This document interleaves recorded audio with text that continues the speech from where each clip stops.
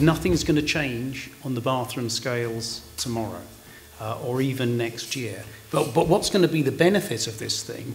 We future-proofed the system.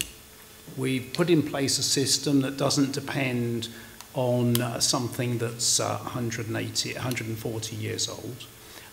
We can put this system into practice in new ways.